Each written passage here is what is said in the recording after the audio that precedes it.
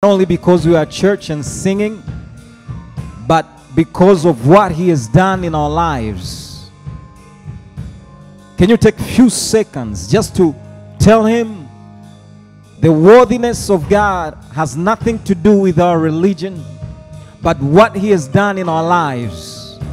His mercy, His grace, the forgiveness of our sin, the peace that surpasses our understanding, the joy that is our strength. All that makes us say, worthy is your name. Mighty God, we praise your name. Apart from you, Almighty God, we cannot do anything. We are here because of you. We are walking because of you. We keep getting up because of you. We are sane because of you. We keep on believing because of you. Almighty God, it is because of you we can even say you are Lord and Savior of our lives. This morning we are praising the name above all names. We love you, Jesus. There is nothing and there is no place that we would rather be but in your presence at this very moment. Worthy is your name, Jesus. You deserve. Let's sing together. Worthy is your, say worthy. Worthy is your name, Jesus. You deserve the praise. Worthy. One more last time. Worthy is your name. Worthy is your name, Jesus. You deserve the praise. Worthy is your name. Mighty God, we give you honor this morning. We praise your name. We love you, Jesus. My prayer this morning is that you will speak to us, O Lord. We want our hearts to hear from you, the wounds to be healed. We want your word to reveal the deepest secret that you want us to understand this morning. We give you honor, Almighty God, as we believe Holy Spirit will breathe a breath of life to the word that is going to be spoken today. We give you honor and glory. In Jesus' name we pray. And the church say amen. Amen. You may be seated in the presence of the Lord. Praise the Lord. Come on, somebody. Praise the Lord. The sound is beautiful. Everybody looks nice. You will not regret to come this morning. I'm fired up and ready to go to speak what God has prepared for us. Are you ready? We are starting today. I don't know how long this series will be, but God has put a word in my heart. And the title of the message or the series is My Identity. Now, I know most of us, we have this assumption whenever we hear the word identity, you have an assumption of the scripture that pastor is going to say this morning. But one thing I want to tell you this morning, we are going to go to a different direction apart from the normalities of scriptures that we are used to each and every Sunday. One thing I want you to understand every time you read the Word of God, every time you hear the Word of God, one thing for sure you have to be, or you have to have assurance in your heart that God is at work. And I know most of us, maybe you have a great life, you don't have any challenges. For some of us do. And some people, maybe this morning you are at the crossroad of your life. You have so many questions concerning the place that you are at this very point, still you have to know that God is at work. Praise the Lord. We're going this morning to read from one of the most famous chapter in the Bible. And I want to warn you, when you hear the chapter, don't think that your pastor did not have time to prepare. This really is what God wants you to hear. And I want you to pay attention, even though you are very, very familiar with this scripture. Tell your neighbor, be prepared. Psalms 23, verse 1 to 6. The word of God says, the Lord is my shepherd, I shall not want. He makes me lie, or he makes me to lie down in green pastures. He leads me beside the still waters. He restores my soul. He leads me in the paths of righteousness for his name's sake. Yea, though I walk through the valley of the shadow of death, I will fear no evil, for you are with me. Your rod and your staff, they comfort me. You prepare a table before me in the presence of my enemies. You anoint my head with oil, my cup runs over. Surely goodness and mercy shall follow me all the days of my life, and I will dwell in the house of the Lord forever. You've heard this passage for so long, many times in Sunday school. How many people you have never heard of Psalms 23? This is your first time? No. All right. So, the psalmist of Psalm 23 is King David. He's credited with writing almost, they say, 50% of the whole book of Psalms. He starts with saying these words: the Lord is my shepherd, I shall not want. Let me start from the verse 1a. David, he started this famous and beautiful, he was a poet. So he started very poetic. He's identifying God as a shepherd. And in order for David to identify God as a shepherd, David will be who? A sheep. Thank you so much. So he starts by saying, God is my shepherd, and I shall not want. I want you to understand one thing. Before David was king, before David was anointed, he was a shepherd to the flock of his family. So he is speaking from experience. Him being a shepherd, he is identifying himself with God, meaning, shepherd, he is my guide or my leader. At this very moment, David is king of Israel. Our point number one this morning is this. In order to know who you are, you will have to know who God is to you.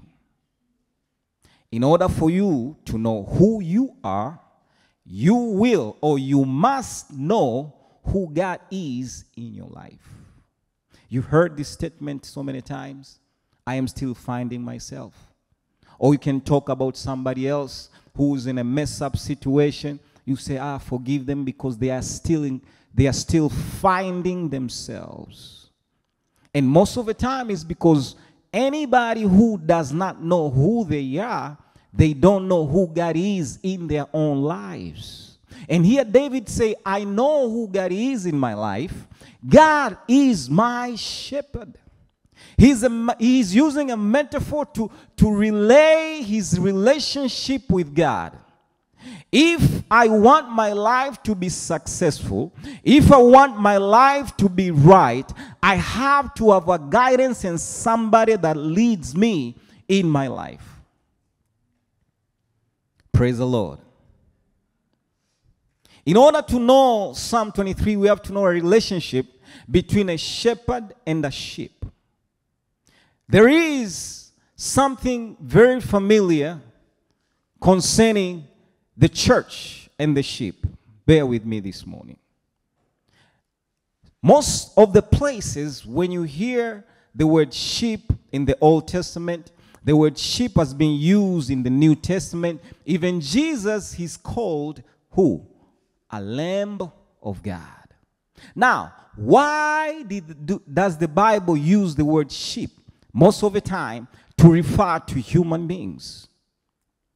One thing that I've realized, and as I was getting ready, is sheep are very fearful creatures.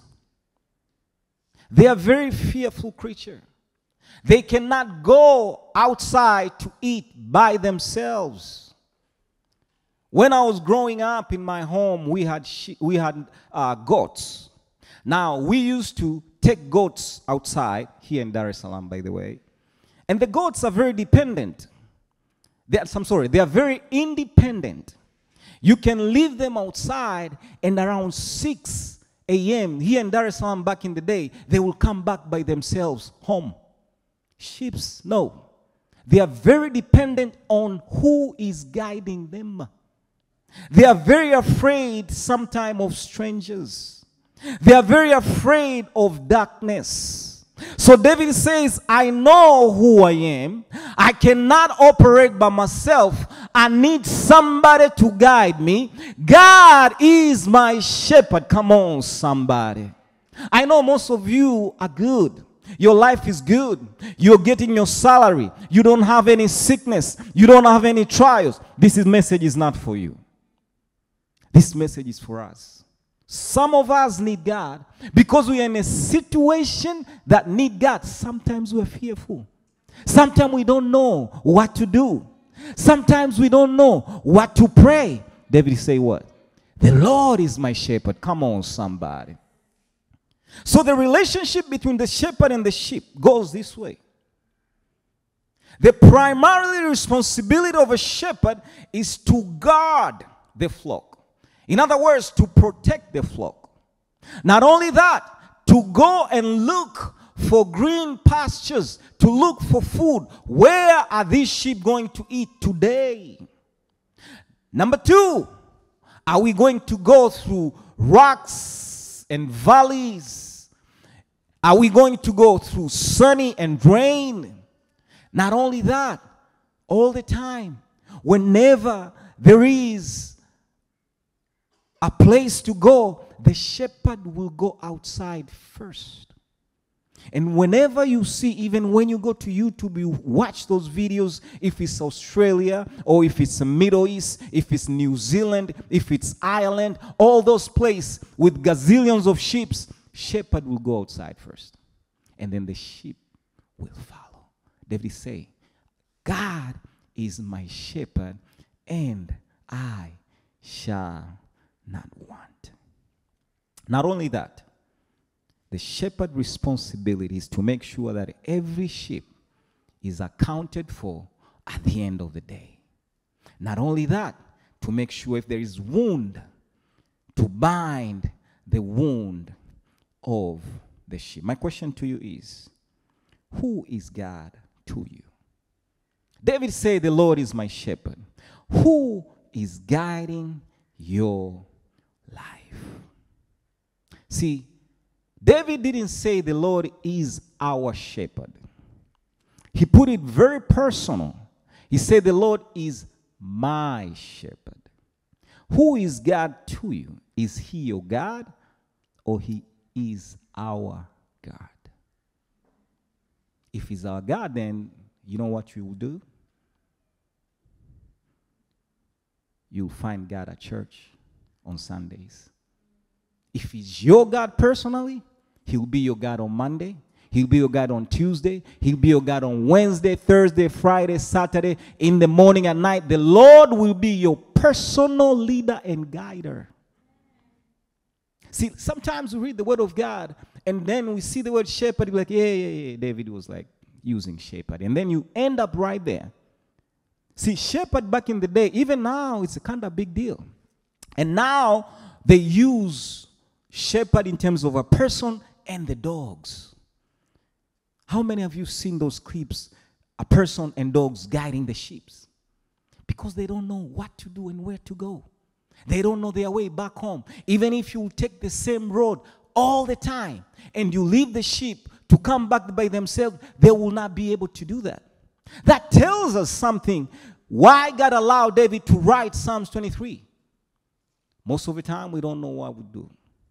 Most of the time, we don't know our way back to God. Unless He's our personal Savior, we can go back to God and say, God, I need you in my life. I need you to redirect me back to you. See, sometimes we're afraid to go back to God and say, God, I am far away from you at this very moment. My actions, my words, even my heart is far away from you. God, help me get back to you. We do afraid because we are not personally related to God. We are not personally related to our loving Father. When we see or when we think about God, we're thinking about this figurehead that is so mean and angry and mad at you. Do you know how many people sin in a day? Can I tell the number that will shock you? Everybody. But how many times do we go to God and say, God, forgive me of my sin this very day? See, sometimes in scriptures, we love to believe that Christians are giants, right? Okay. All right. See, if we are who we thought we are, in terms of we love God, we have this faith, oh, I'm not going to be moved, then you don't need God. When we say those words of faith, guess what? We are saying those words because our dependency is on God. We are not saying those words because we are so strong and we are so faithful and we are not afraid. No, we are saying the words of faith because our dependency is on. See, David is king at this very moment. He did not identify himself as David, the king of Israel. He identified himself as sheep. The most powerful person in Israel at this time. The most influential person in Israel at this time. The most wealthier person in Israel at this very moment. He says, I am a sheep and he is leading. He is my shepherd. Now think about this. David says, the Lord is my shepherd, I shall not want. What was David need as he is the king of Israel? Let me ask you for a minute. He is the king of Israel. And you know, king owns everything about the country. Do you know the wealthy of the royal family of England? Their money comes from the taxes of the people of England. Once you are born in royalty, everything that belongs to the government, they have their portion, is theirs. They will never work for the rest of their lives. Now, let me ask you this. If you hear somebody from the royal family says, the Lord is my shepherd, I shall not want. Your question will be what? What is your needs? You have everything that you need. You have your planes, you have your trains, luxury trains, right? You have everything, palaces and everything that you need. What is your need? Hello. The need resides in your heart. The deepest place where most of us hide and pretending to be these great folks. We put our spiritual makeup and we walk outside telling people we are okay through what we do, through what our dresses, through our faces, through our income, through our homes. We pretend to be okay and we are not okay. And at this very moment, you hear Psalms 23, like, why did I come to church today? Pastor, really? Psalms 23? Of all the scriptures you are preaching today about Psalms 23? Yes, because you have a need in your heart. And you have a want in your heart. And you don't want God to deal with your want. Because you are telling us you're okay, but you're not okay. David need God. And he's the king of Israel. And here I am. I'm pretending to be okay. Just because I don't want people to see me as this weak person. You're not weak. You are human. Adam messed up for us. And Eve. See, I hate to say this every Sunday. The richest person in the world, the second or the third richest person in the world, the fourth richest person in the world, all of them have been divorced. The richest person in the world at this very moment is a single person with a bunch of kids. I know you're looking at me like, it doesn't matter, but he's rich. No. There is problem in a human heart. Human heart. Jeremiah 17:9 says what? The heart of a man is the most deceitful of all things. I wish Jeremiah 17 would have said a heart of a sinner. It says a heart of a person. So if a heart of person is the most deceitful thing, and the word of God says, who can know it? And he continues to say, God knows all the heart and judges all the heart. So David says this. And I believe with all my heart, every time you see scriptures, God wanted David to write, because David at this very moment did not need any tangible stuff. He did not need any tangible things.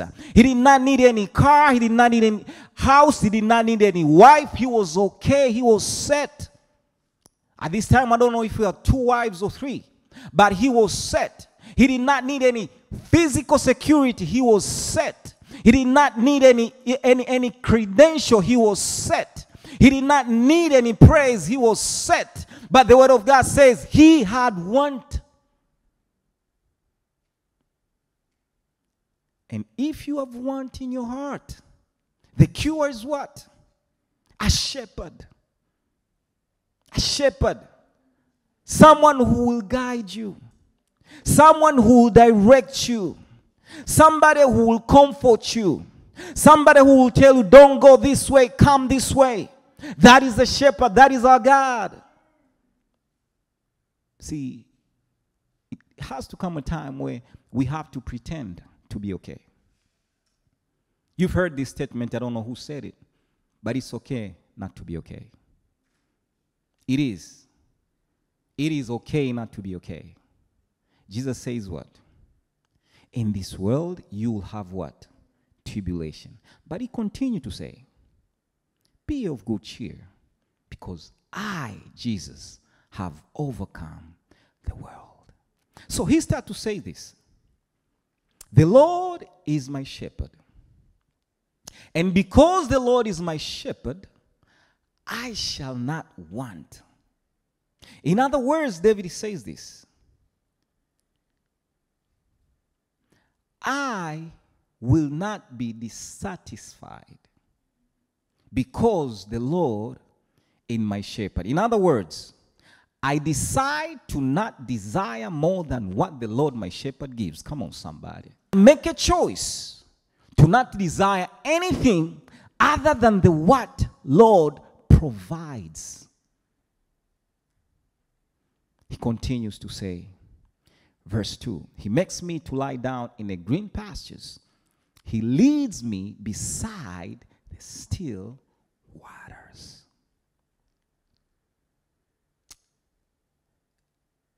There are 4 things they say that sheep will need all the time. They say this because sheep are timid, they will not lie down if they are afraid. By the way, I've been in English classes for a long time ago. They don't have plural for sheep. Sheep is sheep. So forgive me by saying sheeps. Sheep are timid. They will not lie down if they are afraid. Because they are social animals, They will not lie down if there is friction among the sheep. They say if flies or parasites trouble them, they will not lie down. Finally, if the sheep are anxious about food or hungry, they will not lie down. So, how do they rest? Their rest comes because the shepherd has dealt with number one, fear, friction, flies, and famine. So when he says he makes me to lie down in green pastures, that means God has dealt with the fear of David. If there is any friction in his heart, God has dealt with friction in his heart. If there is any spiritual parasite, God has dealt with it. You read the second book of Timothy, chapter 1:7, Lord, the word of God says, God has not given us spirit of fear, but of power and love and a sound mind. 1 Corinthians 10:13 says this, God is faithful. He will not let you be tempted beyond what you can bear, but when you are tempted, he will also provide a way out so that you can stand up under it. Psalms 32:6-7 says this, surely when the mighty water arise, they will not reach me. You are my hiding place. You will protect me from trouble and surround me with songs of deliverance. We have been in 7 days today of prayers. And I said all week that it's very easy for us to finish praying and then go back to business as usual, the way we were. Because our heart is troubled and we want to go to solve, or we want to solve issues of our hearts with tangible stuff, with tangible solution. David said this in verse 3. He restores my soul. He leads me in the paths of righteousness for his name's sake. The word restore from the original language of Greek is, David is saying, he brings me back to himself. Or he quickened my spirit. I came to watch this video and it shocked me a little bit. I think somebody sent it online as a meme. But I went to search that video on YouTube and it changed my perception about shepherds. Sometimes God, when they lay back on their back, they cannot get back up. It's almost like they are overwhelmed with whatever is going on in their lives. They cannot get up, and if you don't help them get back up, they will die. The feet up and the back on the ground. So in my mind, the first time when I watched the video, I was like, maybe the sheep is playing with other sheep. But I did not know that's a condition of the sheep. I don't know what type of that disease is. But the verse 3, most theologians believe that David was talking about this kind of helpless situation where the sheep will lay on the ground and will need to be resuscitated by the shepherd. In other words, bring back life to that sheep and make it go to be the person or the animal used to be. Sometimes God will restore our lives and will bring us back after we go or we went astray. Maybe it is our sinful life. Maybe it is our disbelief. We read a few weeks ago of the scripture of the man in the book of Mark who took his son to disciples of Christ. And the disciples were not able to pray and cast out the demons from the boy. And Jesus cast the demon out and the boy was free. That father told Jesus, Jesus, I believe. Help me with my unbelief. Sometimes we have to go to God and say, God, I want you to restore my faith back to you. Restore my heart back to you. I want to continue to believe you. See, the belief is something very strange. Your identity is not what I see at this very moment. Have you met somebody at work, right? Hi, what's your name? My name is Susan. Oh, hi, my name is John. And then, lo and behold, one day there is a wedding, you guys meet at the wedding. And you look at that person, they changed. Everything about them is different. The makeup is different. The suit is different. Sometimes you pass by them and they're like, hey, so-and-so, how you doing? I'm like, oh, I did not recognize you because of your makeup. It hasn't happened to you. It happens to me so many times. But that is not your identity. Your identity is not your bank account. I hate to say that I'm married. My identity is not my marriage. I have 2 kids. My identity is not my kids. I am Chaga. My identity is not Mchaga. I know you're asking me, Pastor, what is my identity? It's your belief system. Your identity is your belief system. And your belief system is being revealed with what you say. And then it's being verified by your action. That is your identity. I'll repeat one more time. Your identity is your belief system. Your belief system is being revealed by what you say. And what you say is being verified by your action. So when David says, the Lord is my shepherd, that was belief system of David. And his action backed him up because he trusted God wholeheartedly. What is your identity? See, sometimes we love, especially in the age of social media, we love to put to identify ourselves with tangible stuff, with tangible things. But I have bad news for you. If you put your identity in tangible things, those things will be taken away. They have an end. Tangible things, money, wealth, recognition, influence. If that is my or your identity, there is an end to tangible things. But if you put your identity in spiritual things, which is your relationship with God, that identity lasts forever. Praise the Lord. Verse 4, it's very popular verse. The word of God says, yeah, though I walk through the valley of the shadow of death, I will fear no evil, for you are with me. Your rod and your staff, they comforted me. The first 3 verses, David is talking about the identity of who he is and God. Verse 1. Verse 2, he's talking about God providing. Verse 3 also, he's talking about God providing. And then he switched to a dark note in this beautiful Psalms in verse 4. Yeah, even though I walk through the valley of the shadow of death, I will fear no evil. For you are with me, your rod and your staff, they comforted me. Some theologians believe this to be a place where the Good Samaritan helped a person who was attacked.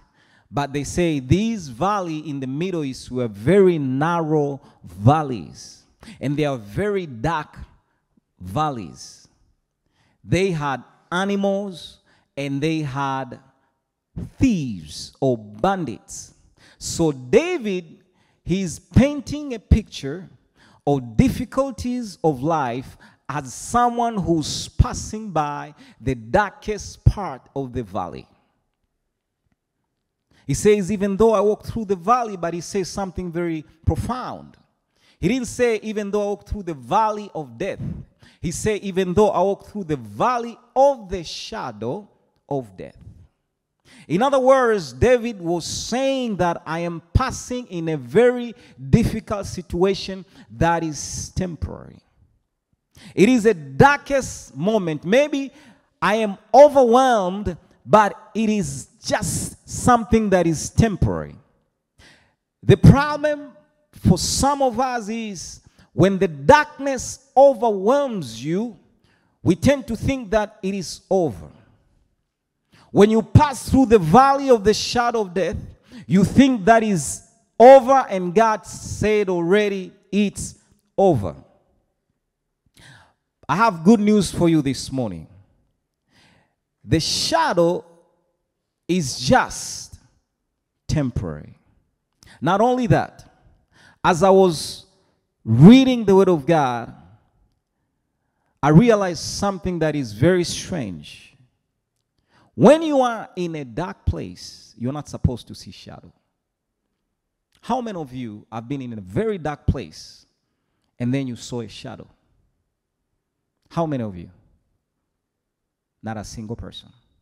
But when you see a shadow, it's a sign of what?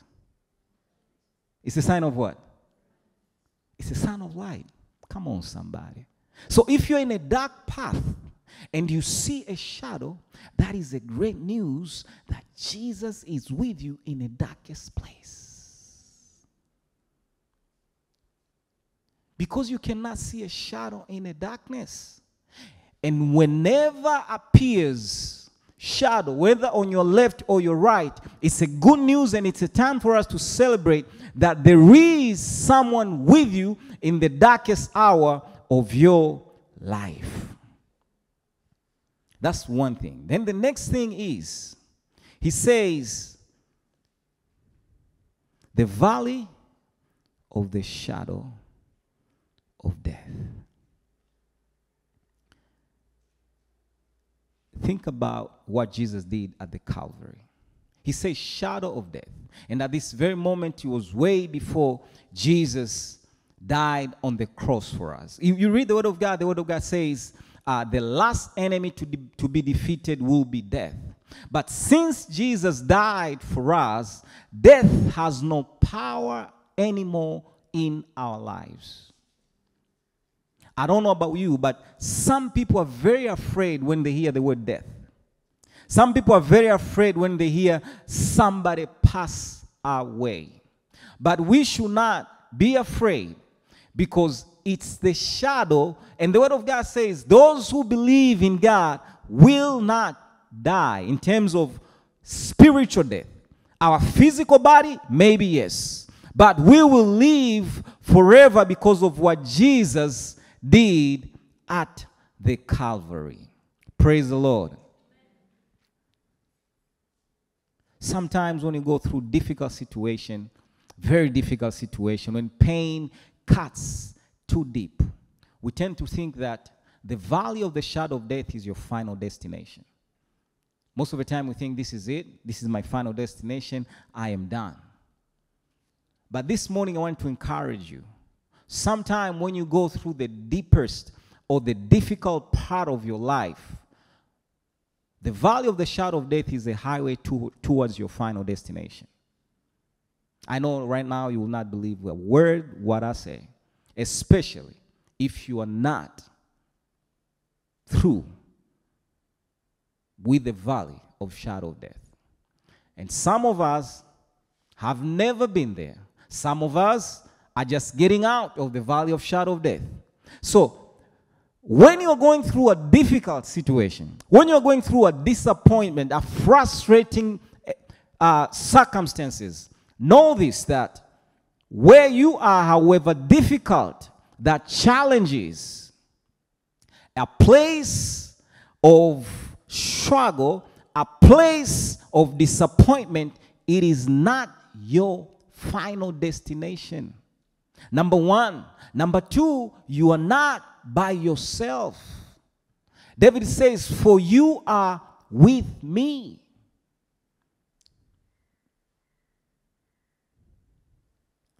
How was David able to navigate through the most difficult times of his life? And if you've read the book of Kings, the first King, second King, first Chronicles, second Chronicle, and you see the life of David, when his son overthrew his government, when everybody in Jerusalem rejected him, but he was able to cling unto God.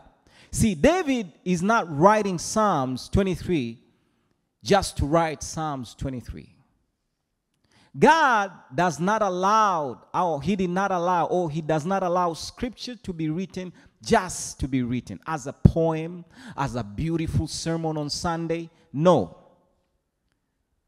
In this life, the Bible is preparing us to overcome and to trust God in varieties of situations that we will go through.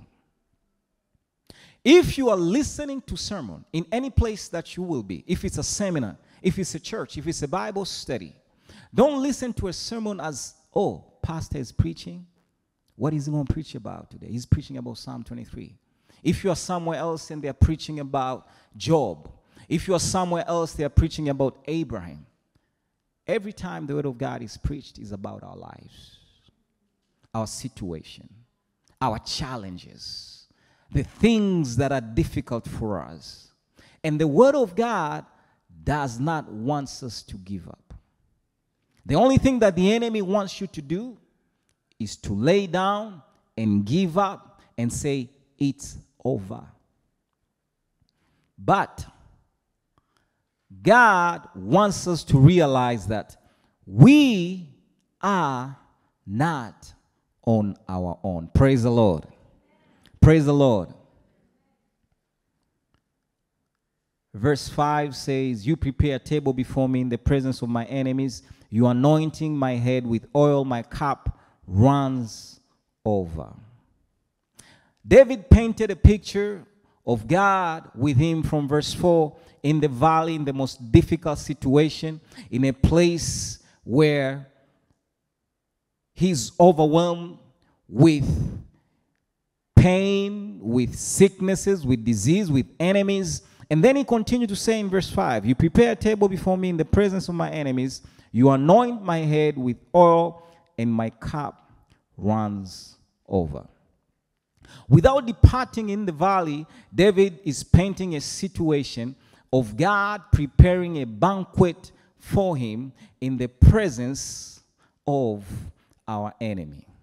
Now, there is something that caught my attention. On verse 4, he says, I will fear no evil, for you are with me. And then he continues to say, you prepare a table before me in the presence of my enemy. So, David is telling us something very personal. The presence of God will not sometime eliminate your troubles, but will eliminate the fear of your troubles. Okay. See, the church wants God, pastor, to say, God will give you everything. I'm not that pastor. Listen. David says this. Let me read it one more time. Verse 4, he says, even though I walk through the valley of the shadow of death, I will fear no evil. Right? Are we together, church? Are we together? I will fear no evil, for you are with me. But the shocking thing is on verse 5, the enemies are still right there. So God is with David, but the enemy are with David. What changed? Because the presence of God eliminates fear in the heart of David. In other words, when we walk with God, God will deal with our fear even though the situation is still there. When we are praying and we're waiting for God to answer our prayer, God will deal with our fear. Even though the enemy is there, but God says, listen, man, I'm going to remove your fear so that you can walk in the valley of the shadow of death. And the bonus thing is, I'm going to make a banquet, and I'm going to make your enemy watch you as you enjoy the food that I prepare. Come on, somebody. But over here, we want to know, Pastor, you say, so what do you mean? So the fear is gone like in the enemy and me back. See, some of us, we want God to remove the haters, the people we don't like. We want God to eliminate them. No, he ain't going to do that. He's not going to remove. See, haters will, haters will be right there. That's the good news for me. I don't know about you. Because God wants you to keep trusting him. You want haters to be gone. You want those people who don't like you to be gone. Oh, so-and-so, I don't like them. I don't like this person. I don't like that. So who are you? Are you going to live? Are you going to be in an island in this world? God will be like, no. Listen. Don't worry about your enemy because I am. Come on, somebody. If God is with you, why are you afraid of your enemy? So that means your enemy is greater than your God? Right? See, God does this because he wants us to trust in him more than we are scared and afraid of our problem. See, sometimes we focus on what is wrong rather than focus on for God or focus on God who's with us. I focus on what I lack. I focus on what I don't have.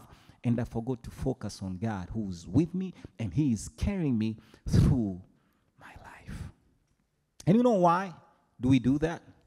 Because if I go back to identity, because sometimes I think that the identity that I have, the influence that I have, the money that I have, the job that I possess, the marriage that I am in will fix my issue. I didn't have an English word for this, but Swahili word is subutu. It ain't going to change anything. See, the good news or the bad news I have for you is this. In the valley of shadow of death, you're going to walk by yourself. You can't take your friend in the valley of shadow of death. You cannot take your mama, you cannot take your wife, you cannot take your husband. You're going to walk either by yourself or with God. Pastor, what do you mean? Do you tell everybody about your business, deepest issue of your heart? How many of us, you open up, you go to salon, you're like, guess what? Yeah, I cried yesterday all night. You can't believe it. He left me. How many of you do that? Especially guys, we don't do it. If a girl, your friend, or your fiancé was supposed to get married, left you, for guys, you won't say it. Am I lying to you? You're not going to open to Charles, man, my heart is broken. I'm crying inside. You're not going to do that. You're like, Gideon, how are you doing? I'm blessed and highly favored. And you're crying inside. She left you. That's an example. Gideon is single, so don't worry about it.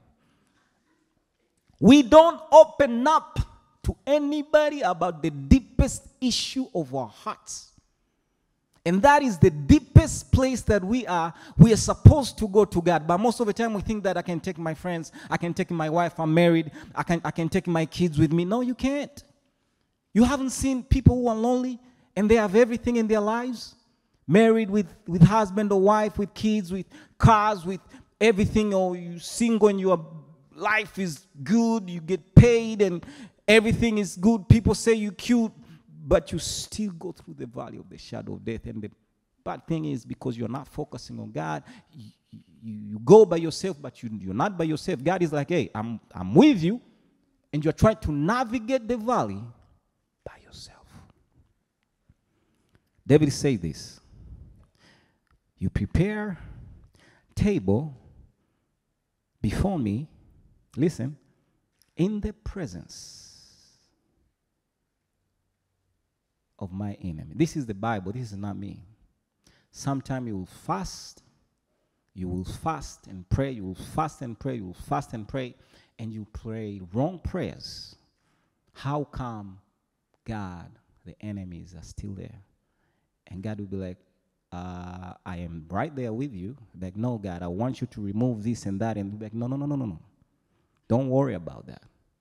Focus on me. That's what God wants. And once you are able to focus on God, guess what? The enemy is nothing to you anymore. Let me tell you something. I know some of you are like, Pastor, okay, listen. In other words, God is saying this through David, that He will provide to us in the darkest moment. He will provide to us what others enjoy in their comfortable places. In your darkest moment, right? In your deepest cry or situation or environment of your life, God will provide it for you even more than what you see people enjoy in the world. Now, let me tell you why that doesn't make sense for you now. As you are in the valley of the shadow of death, God will provide for you the same or more than them, but your heart is filled with peace and the joy of the Lord. Their heart are spiritually bankrupt. What you see them enjoying, inside of them, bankrupt. See, sometimes we're like, God, eliminate, but those you see them, they seem to enjoy, but you don't know their lives. Just yesterday, I received this testimony and I was shaking. And I was like, God, why you giving me this testimony on Saturday? One friend of mine we were talking to, and he said, Pastor, I need prayers for my friend. And he said, because he, from Monday, Tuesday, Wednesday, Friday, Saturday, Sunday, he's dependent on alcohol 24/7. But if you see that person coming over here or you meet them somewhere in Money City, you will not know. Very nice car, great job, beautiful home. And I was like, why are you, to ask him, why are you telling me Saturday? Why? But God was like, that's your testimony for tomorrow. You see that person drive their car. You will be tempted to be God. I want their lives. I want to be like them. That is life. How many times you've seen people be like, man, that's life? How many times?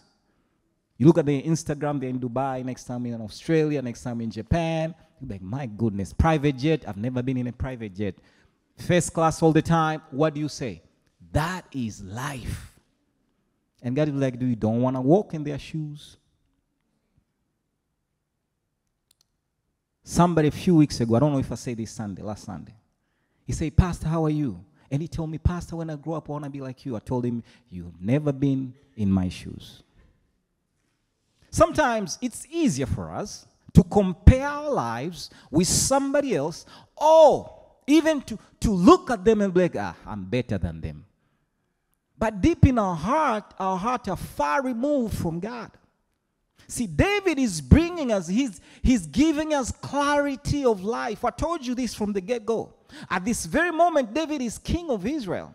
So you tell me, if you are king of Israel, what valley of shadow of death you're going through?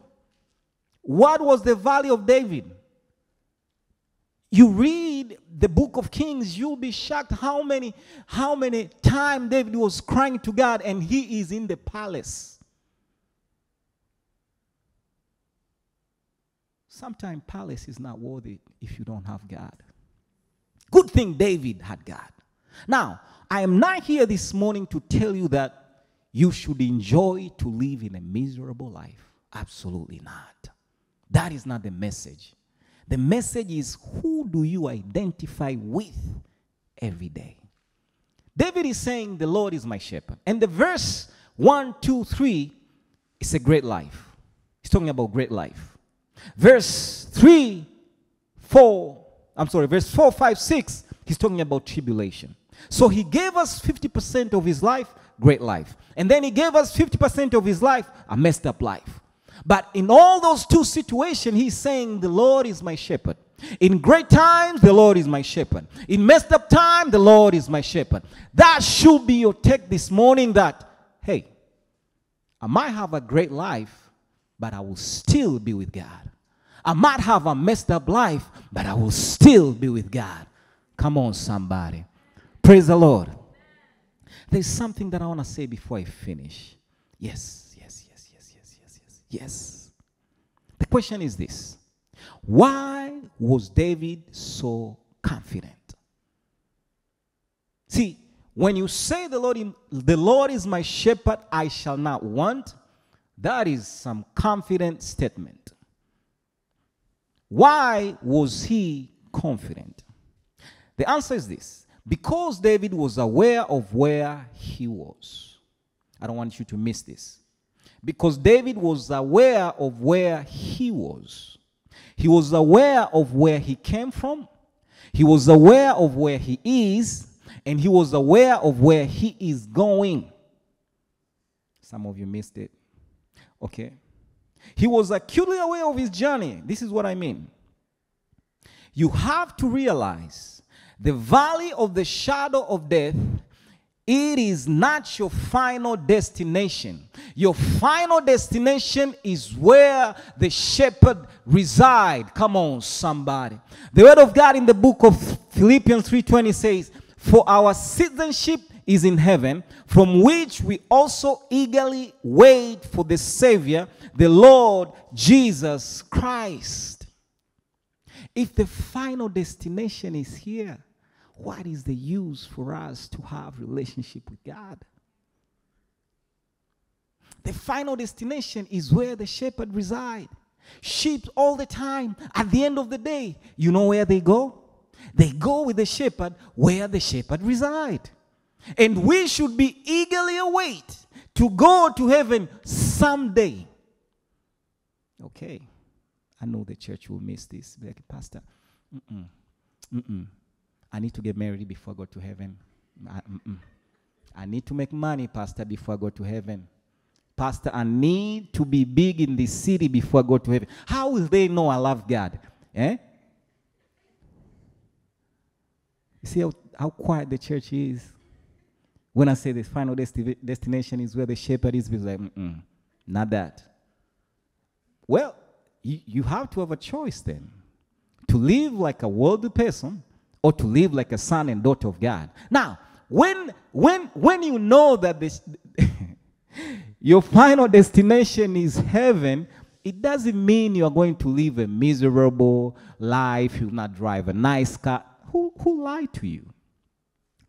That will give you peace in your heart, though. Because, again, you don't want to be a successful person with a messed up heart. Trust you me. Because you will have so many tools to cure your heart with messed up stuff. Okay, I missed it again. Why drug abuse is so prevalent to people who are rich in the countries that are wealthier? Because they have money to buy drugs and every kind of things that will numb the pain of their lives. There is nothing wrong with having money. There is nothing wrong with being rich. There is nothing wrong with being famous. But if I ask them, or if I ask you, what is the reason for you to be successful? What will you say? Do you know your final destination? After everything is said and done, where are you going? And if the answer is, I don't know, my goodness, what you have is of no use for your spirit. But if the answer is yes, then everything that you possess, you deserve to have it, because you will serve God with your money, you will serve God with your possession, you will serve God with your influence, and your life will have meaning here and the world to come.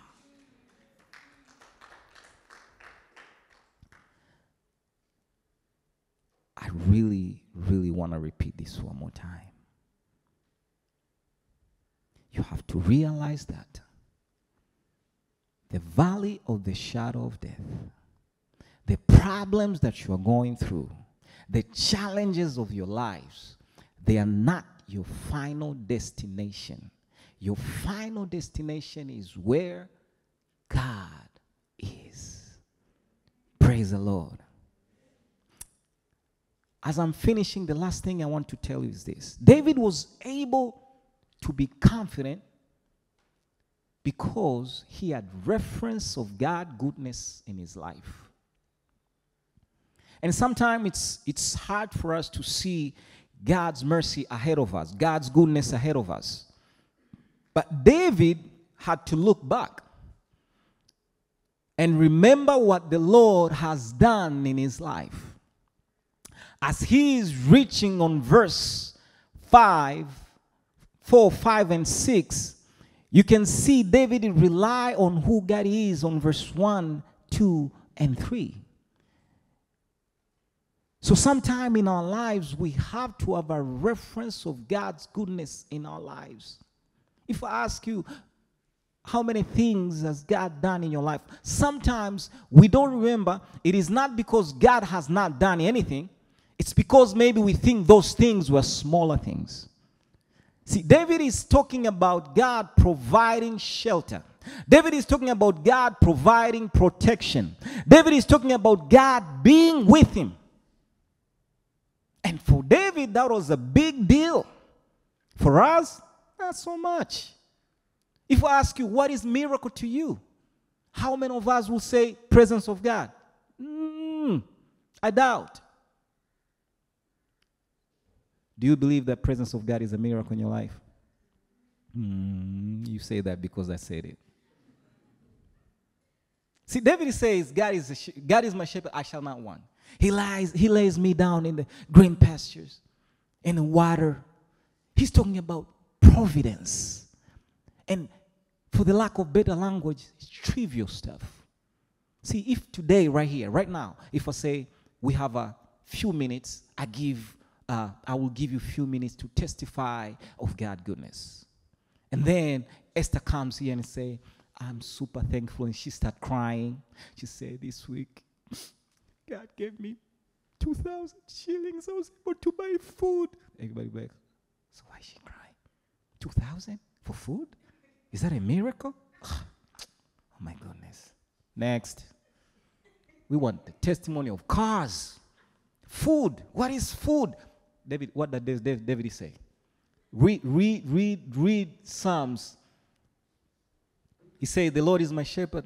I shall not want. He makes me lie down in green pastures. He leads me beside still waters. He restores my soul. That's the last thing that he said.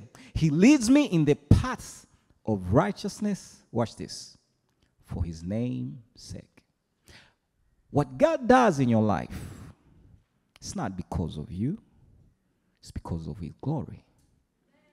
And sometimes God does not provide to you because you want to take glory from what God has done in your life.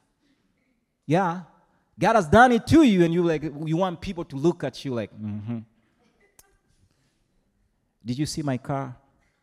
Did you see my picture? I was in South Africa. Did you see? I'm going to Japan next week. Did you see? I was promoted. There's nothing wrong with testifying, but God is doing something in your life for his name's sake. Not because of you. And sometimes you don't get it because you think it's about you, but it ain't about you. Tell your neighbor it's not about you. I'm going to read one more time because sometimes we read as pastor, this pastor, they don't like what we have. Okay. Verse 1, 2, 3. He says, he leads me in the paths of righteousness for his name's sake. Before he goes to the valley, he wanted to show that the providence of God, the blessings of God, is because of God's glory and not yours or mine. So sometimes you read the New Testament, the Word of God says we pray amiss and we don't receive because we do pray for selfish reasons. Again, this morning, I want you to live in this place. Know that God will give you the desires of your heart. And the Word of God says in the book of Lamentation, God doesn't like to torture you. In Swahili, it says better. Mungu hapendi kumtesa mwanadamu kwenye kitabu cha Maombolezo. So God will bless you. God will give you desire of your heart. God will answer your prayers. But for his glory. Praise the Lord. As you're standing on your feet this morning, I wanted really for us to understand the providence of God. Not only the providence of God, I wanted us to understand that even in the darkest hour of our lives, The company, the presence of the Lord is the miracle that we seek, or we should seek the most. Not only that, the presence of God in our lives will eliminate fear. Even though sometimes the enemy will remain, but the fear will be gone because of God's presence. You can stand on your feet this morning.